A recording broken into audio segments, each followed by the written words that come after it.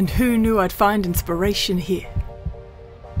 Amongst more city streets and concrete hip-hop beats create the soundtrack to my days. And how do I spend my days? All my days. All my days I can't blaze away, graze my brain away, days in hazy holes okay, no way. I can't have cannabis curtains clouding my eyes. It's medicine, alright, but that doesn't mean I have to self-prescribe myself day and night. But man, it like totally opens your mind. Yes. And it also makes me close my eyes. And I want to watch the flowers grow.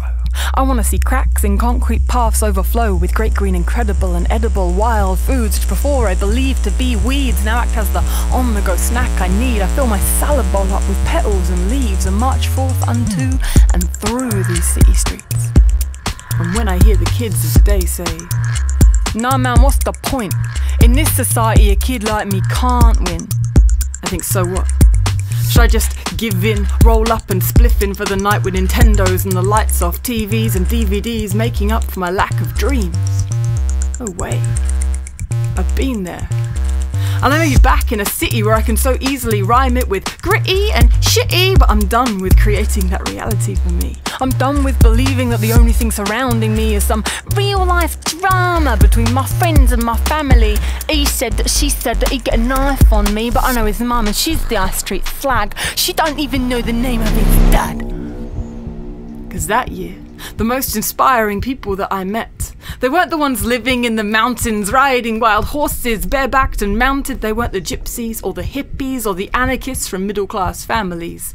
They weren't living in squats or woods or wearing fake pixie clothes with pointed hoods. They were 6 years old.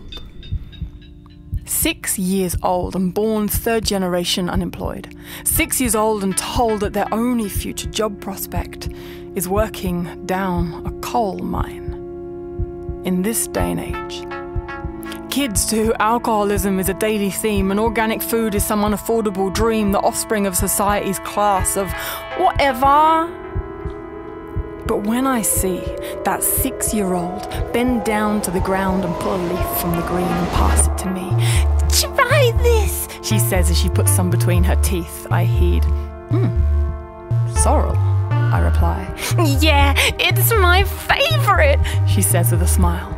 And the 8-year-old boy wearing his football shirt to school, the advertising campaign of the beer company on his chest making him cool. And he tells me about how I got to school half an hour early so I could pull the potatoes I'd grown out the ground. Standing there smile wide with his mucky bucket of starchy pride, and I can't help but feel inspired. And the 9-year-old girls, 9 years old, and fighting the council for their right to have a wind turbine in their school. And I'm blown away. I put any hint of atheism aside and I pray that these kids never see how deep a K-hole can be.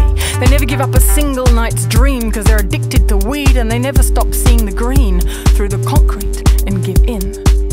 And they never ever utter the words. And what's the point? In this society, a kid like me can't win.